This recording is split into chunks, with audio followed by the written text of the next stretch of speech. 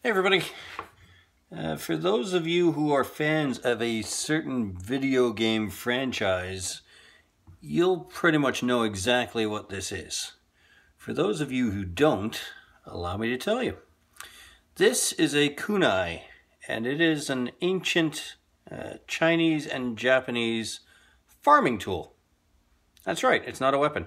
It is originally a farming tool. It was meant to be used as a trowel. It was also meant to be used as an implement for rubbing mortar over bricks.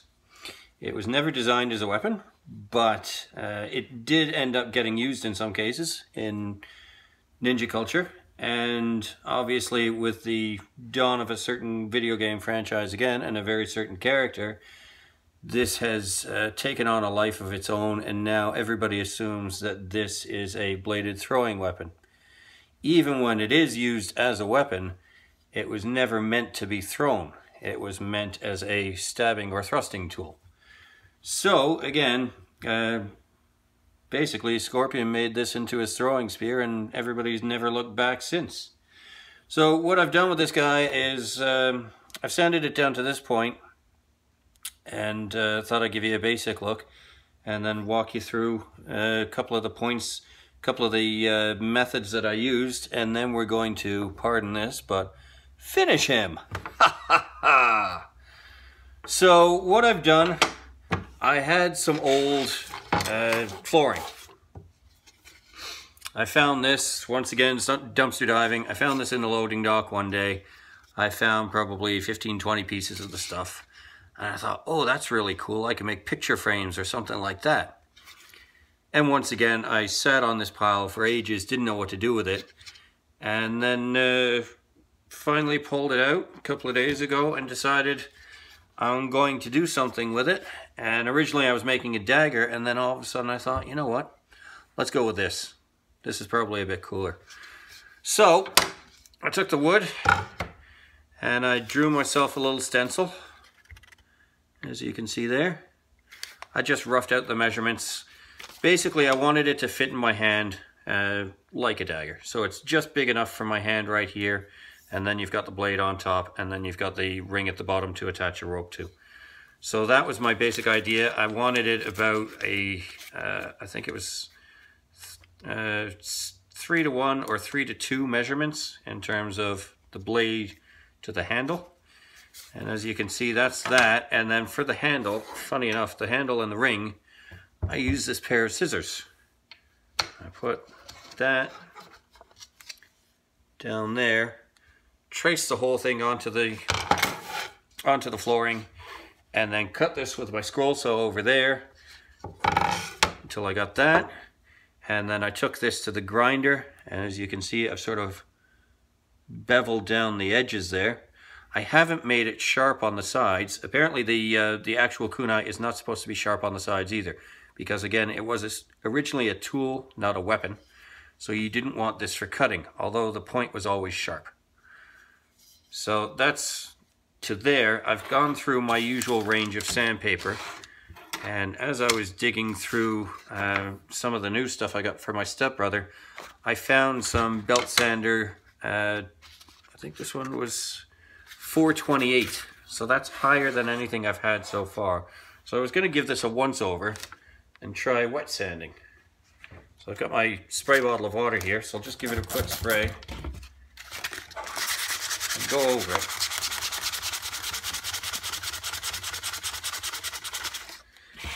And when you do wet sanding, you do get a much smoother finish than just leaving it with dry. I've done this a few times now, and there is quite a difference. You're not taking much off, but it makes all the fibers of the wood sit down really nice. And also by doing the wet, you can see the grains are starting to pop out a little bit more. So originally what I wanted to do with this was to paint it. I was going to take some of my Creek Clay paint mix, and I was going to paint it all gray and then maybe get a little bit of a matte shine on top of that. But I was looking at this wood and I really like the color of the grain. So basically all I'm going to do is finish sanding this off And then I think I'll take the mineral oil and just give it a bit of a shot with that. So that way, I mean, again, it's not a steel blade, so why am I trying to make it look like steel? I'll just keep it the way it is. And I've got something that really, you know, this can turn into a display piece. I can hang this in my office. I don't think my wife would let me hang it at the door for all the neighbors to see. So that's that, and yeah, it's come out really smooth. It's really nice. I might play with that again a bit later. I'm not going to make you sit here and watch me do sanding for 20 minutes. But that's, again, the basic technique behind that. So it's got a nice shine on it now. And then just very quickly, I'll give this a once over. The only unfortunate part is, as you saw, the flooring, it had this on the top, this sort of lacquered finish, and then the raw side on the bottom. So that's why you can see a difference there. I had to stick this through my planer, and that was what was underneath the finish there. So it's not quite as smooth, it's not quite as nice to look at. I mean, it's still some kind of plywood. But if I'm hanging this on a wall, that will be the decorative side, that will be the side against the wall, so you won't even see that. And while I'm sanding this, you're noticing that I'm only doing the top. This part's going to be covered in a second, and this part's going to be covered in a second. I'm not too worried about them. It's just, obviously, like I said, the top bit is the important part. The blade part is the important part. So,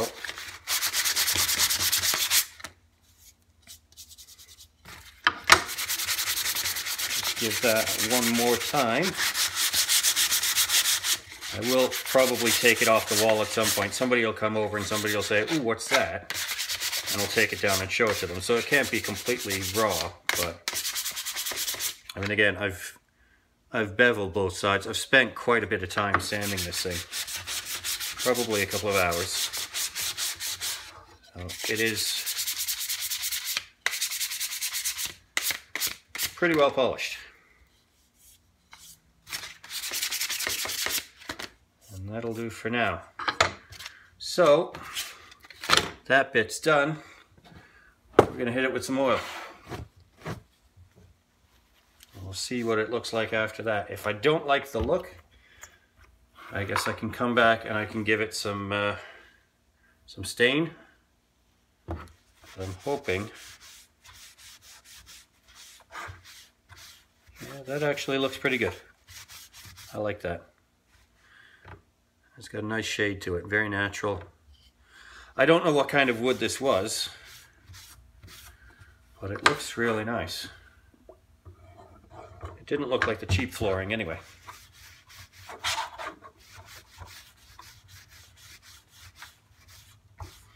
And these black marks that you can see in here, that was actually me going at it with the grinder, but I think that adds a bit of character as well, so I'm kind of happy with that. So, give it the shine, give it a bit more, and we're just about ready to finish it. I don't know, do I owe money to them for saying that? Don't tell anybody.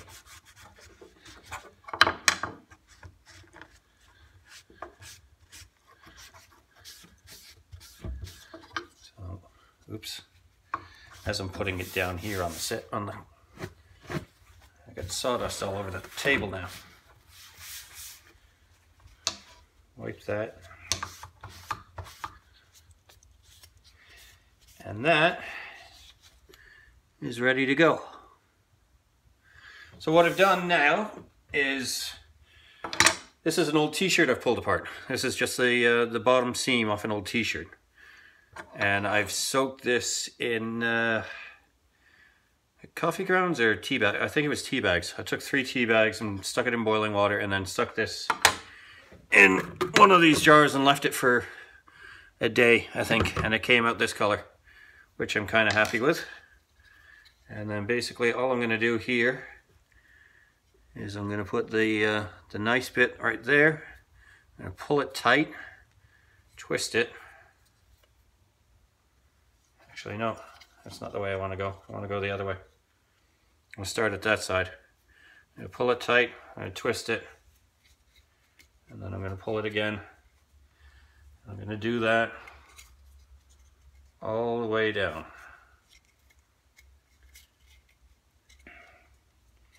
And hopefully that's going to come out looking really good.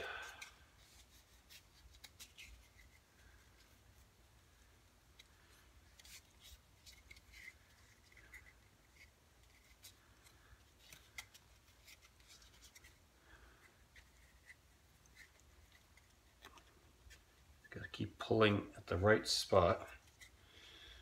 And anybody who's ever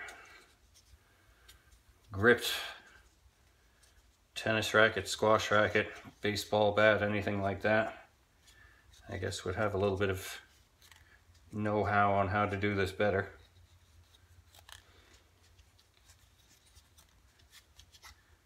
That's not too bad. I don't need it to be perfect. It's supposed to be a farmer's tool. So I don't think the farmers spent too much time saying, ooh, this has got to look just right for the camera. But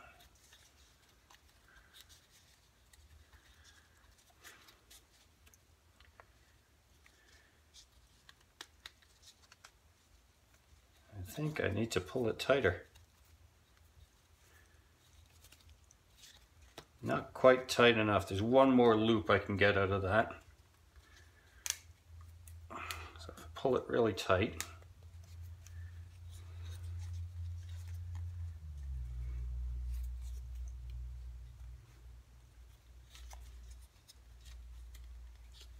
and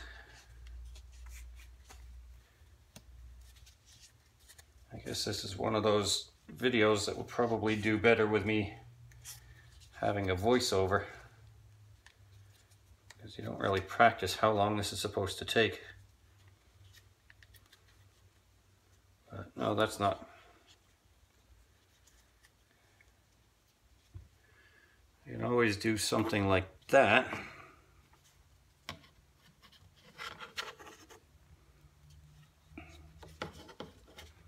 And maybe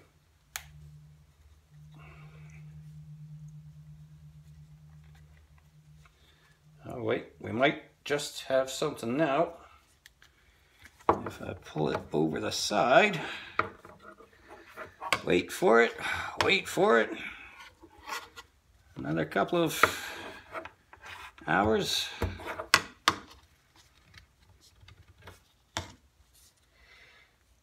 I'm gonna stab myself in the leg trying to get this thing on here. There we go. Ha ha! Success! And that actually looks pretty cool the way it's wrapped around now. Looks like a glorified beer bottle opener. So that's done there. Give you another shot of that. Looks pretty rustic. And now, to make it like scorpions, I've got some rope.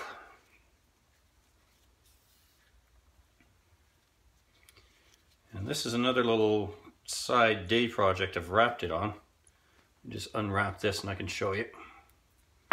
I found some really cool bark that had a very soft inner layer to it. And I'll probably do a video about that. But that's what I did with that. The bark just peeled really nice. It came off beautifully. And this is again being treated with the mineral oil. I've got another one over here that I did. I'm sure some people will recognize what that is. That's untreated. This is treated.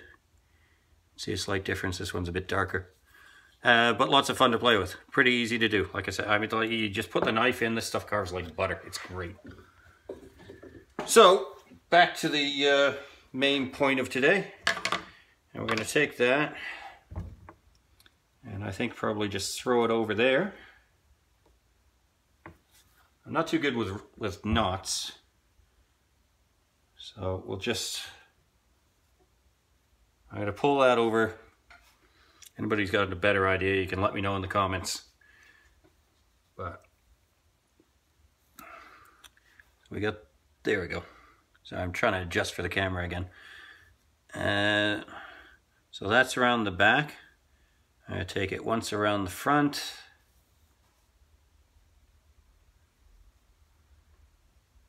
And then I was thinking about this beforehand and I did have a rough idea and now I've just completely lost it. I was going to go once around the front and then you can probably go up in there. And then that just pulls tight. Yeah, there we go. Something like that. So we'll set this down. Pull that tight. And then I will wrap that over and over and over. And then I'll take that back through there and down through. Oh yeah, I'm getting fancy now. Something like, yes. No.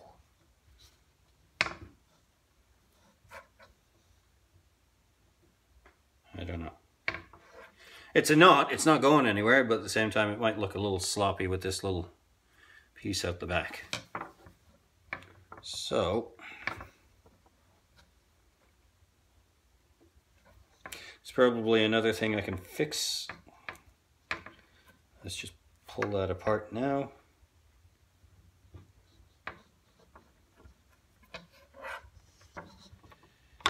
And we will give that a couple more goes. Stick that through there. Pull it up higher before I tighten it.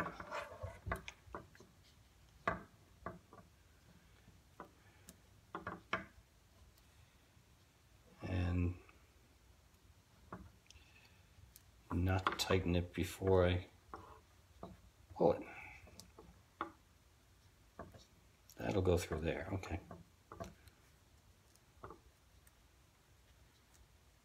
Things you need to work out before you do the video, right?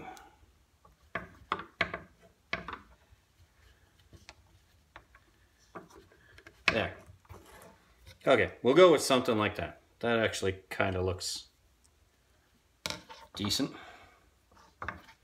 And it's not going anywhere.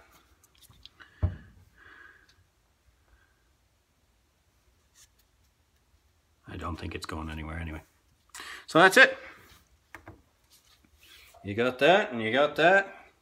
And I would swing it round, but I'll probably break something. So probably not going to do that.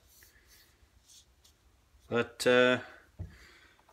here's my little Mortal Kombat Scorpion kunai. Let me know what you think. Talk to you later.